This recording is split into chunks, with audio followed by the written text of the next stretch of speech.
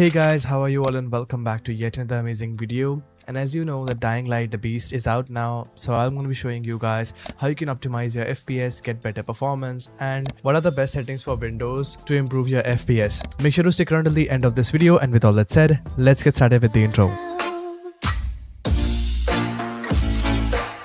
Alright, step number 1 is the best Windows settings, and for that open up settings onto your PC and then click on personalization. Head over to colors and turn the transparency effects off. This will disable windows and surfaces appear translucent. Then you have to click on gaming, head over to game bar and simply turn this thing off. This is an overlay service, and while running in the background it consumes your CPU and GPU resources. After that, click on gaming back again, head over to game mode and turn this thing on. It will optimize your PC by turning things and applications off in the background, allowing you to improve your FPS. Then click on the graphics button and then you have to enable optimizations for windowed games. Click on advanced graphics settings and enable hardware accelerated GPU scheduling. After that, what you have to do is simply open up Steam, right click on your game, head over to manage and then click on browse local files. Head over to ph_ft, then work, then bin and then x64. You'll find Dying Light game _ the beast x64. You have to copy this file path, go back to setting, head over to the add desktop app button over here and paste the file path. Select Dying Light game and then click on the add button. Once that is added, scroll down and select the game. For the GPU preference, select high performance over here, and once that is done, simply close your settings. Next tab is compatibility settings, and for that go to the download location of your game, and once you're over here, head over to phft, work, bin and then right click on your game, head over to its properties and then over here head over to compatibility. Select disable full screen optimizations and then click on change hide API settings. Select this option and then click on apply. This will help you to get fixed your input latency. Next step is disabling background applications, and for that simply search for edit group policy on your PC, and note that this step will only be available for Windows Pro users. Once you're over here, double click on computer configuration, then administrator template, Windows components, app privacy, and right over here you'll find let Windows apps run in the background. Double click to open it up and make sure that this is set to enabled. Default for all applications should be set to force deny, and this will deny all of the applications running in the background. This will save a lot of your system's resources. The next step is de-animating Windows, and for that simply search for adjust the appearance and performance of Windows, and over here select custom. Only enable save as a thumbnail previews, show thumbnails instead of icons, show window contents while dragging, and smooth edges of screen font. All of these options will help you to keep the minimal and basic look of your Windows intact while disabling all of the other unwanted animations on your PC to save your system's resources. Next, head over to the advanced tab and make sure that the processor scheduling is set to program. Now you have to change your virtual memory. Click on the change button over here and deselect automatically manage paging file size. Select your local disk C, and for the initial size go with 1361.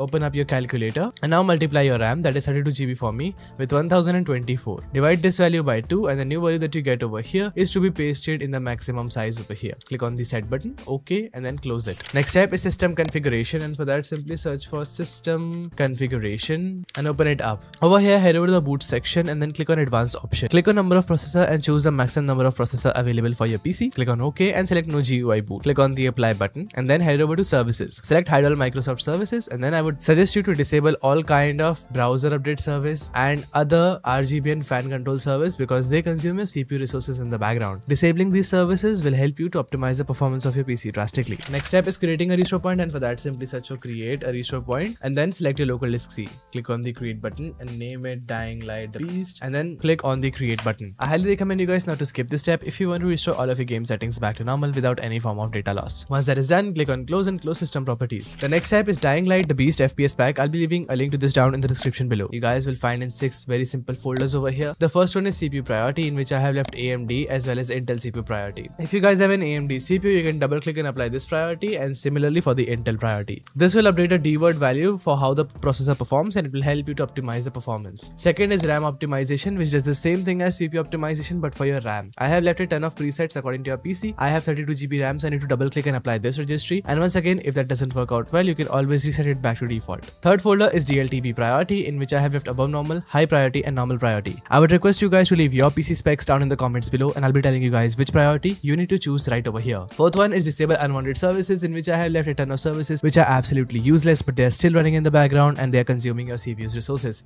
Except if you use any Bluetooth or printer services, I would like you to disable all of these services over here, and once again if you want to turn any of them back again, head over to the revert folder and then you can enable it back again from here. Fifth one is power plan settings, in which I have left import ultimate performance power plan. What you have to do is right click on it as administrator, and this will run a PowerShell command to add a new power plan into the list. To access that, double click on power plans, and then you wanna have to select ultimate performance, which should be added in the hidden power plans over here. This will disable all kind of power saving features and allow your PC to run all of the hardware on maximum throttle. After that, head over to the programs folder in which I have left clean temporary files. You wanna have to right click on it as administrator, and then you wanna have to press enter, and this will delete all temporary files off of your PC. I would highly recommend you guys to do it every now and then because it keeps your PC optimized. After that, simply close it. Next is MSI mode utility 3.0. Simply right click on it as administrator. This software allows you to optimize the performance of your GPU, and how you can do that, simply select your graphic card and make sure that the MSI button next to it is checked on. After that, interrupt priority should be set to high, and then click on the apply button. This will change the interrupt priority of your GPU and allow it to handle more interrupts without overclocking it, ultimately improving the performance. After that, simply close it and close the FPS pack. Next step is defragging your hard disk drive and optimizing your SSDs. For that, simply search for defrag and optimize drives over here and open it. Select your local disk C and then click on the optimize button. If this is a hard disk drive, you have to click on analyze and then optimize it. If it is a SSD, you guys have to simply click on the optimize button, and it will simply trim the SSD, which will help you to optimize the performance of your storage drives. Once that is done, simply click on close, and now you guys can drop into the game for the best in game settings. Okay, once you're in your game, press your escape key and then head over to options. Under the game settings, if you have Aura Sync available, make sure that this is turned off. Then under the video settings, make sure that you're using full screen or windowed borderless. Both of them works absolutely fine. VSync should be turned off. Dynamic resolution scaling, I have turned this thing off as well. FPS limiter off. Upscaler type, you can use DLSS if you have an Nvidia graphics card, or FSR if you have an AMD graphics card. Make sure to set the upscaling mode to balanced or performance. If you guys have low FPS, I'll just keep it to balanced. Latency reduction, I have kept with reflex plus boost. And frame generation, if this is available for you guys, turn it on.